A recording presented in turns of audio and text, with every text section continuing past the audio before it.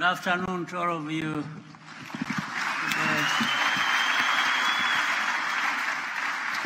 And express how happy I am to be here,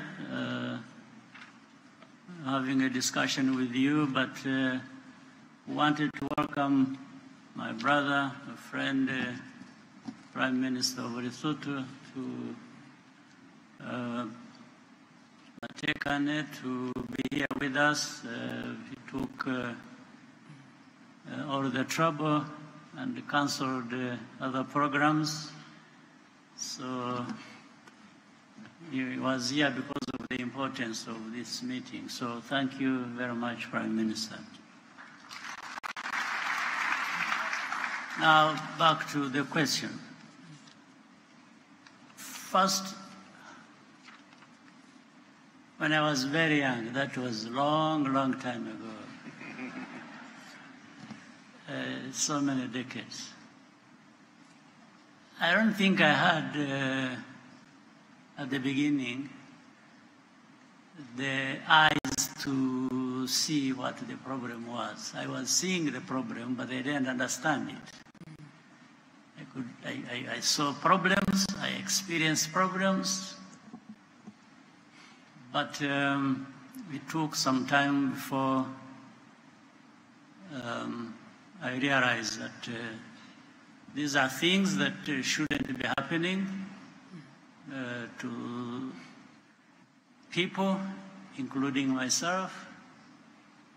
And as I was growing up, I also discovered that maybe something can be done about it, and that it is not other people to do it other than ourselves.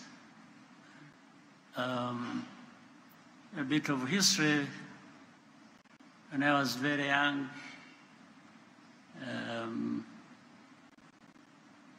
it started when I was about 4. You can imagine at 4 I wasn't thinking very much about anything. I was just seeing things happen. But that's when my family went into exile, left this country. The family was fine by the standard of that time. They really didn't have any problems. But we became refugees in the neighboring country. From that time I was 4. So I grew up as a refugee. Like many Rwandans, I'm sure some of them are here, but more their parents than themselves, because most of the people here are very young. Probably they were born when we came back here, or in those early years just before we came back to the country. But I'm trying to condense, what I have to say in a short time. As we grew up, therefore, as refugees, and the suffering that comes with it, and so on and so forth. But I think also the lessons that come with it. We grew up experiencing things that taught us many lessons, other than going to school and here and there. We learned other things that you don't learn in school, but you learn in life, just in life. So what, to the particular question, the problem I saw was, I was even asking myself. I asked my father when I was 12, whom I lost when I was 15. But at 12, I asked my father, I said, what did we do? Why are we here?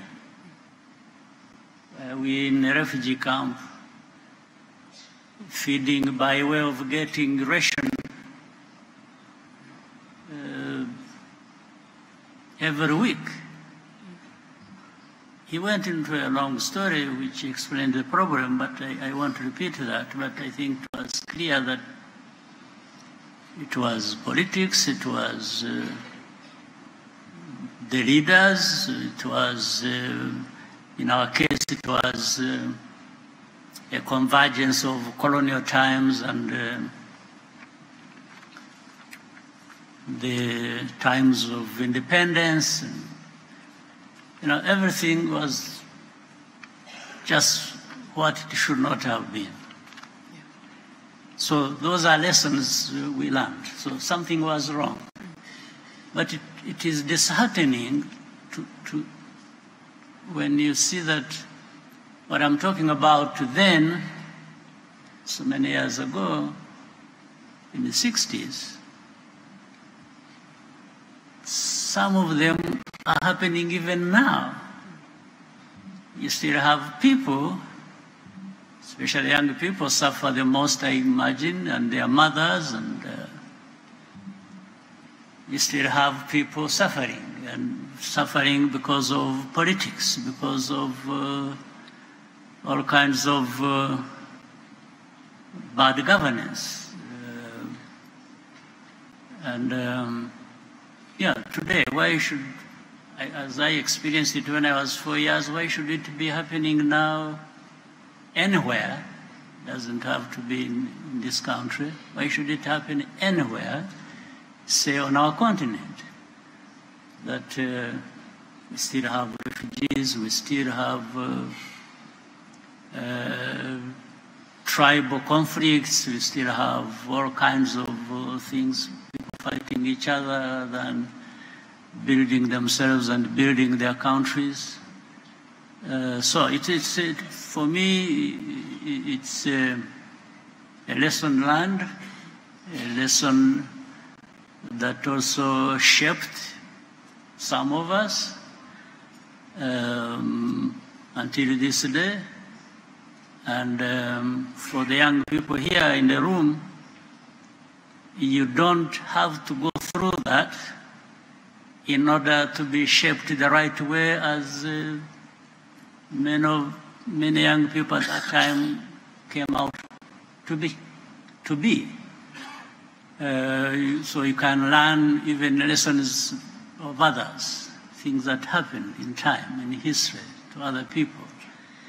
And also put yourself in that position where you may think, oh, what's supposed to happen to me? Or it can even happen to me. What should I do to prevent that? Or what would I do if I face that to actually come through it alive and manage it well? But that is not just you. It becomes a bigger community, a bigger society that we are talking about. So probably I gave you more than you asked for, but thank you, Mr. Stop. Thank you for that reflection. It is indeed disheartening. Thank you. It is indeed disheartening to hear that political instability is still ravaging some of our African countries, and I hope that to the youth listening, you can reflect like some of these lessons. Right, Honorable Prime Minister, good morning and welcome again. If we were to pivot a little bit and look at Africa with its rich cultural heritage, in your view, how can we generate economic value and opportunities through the empowerment of our artisans, entrepreneurs, and our young people? First of all,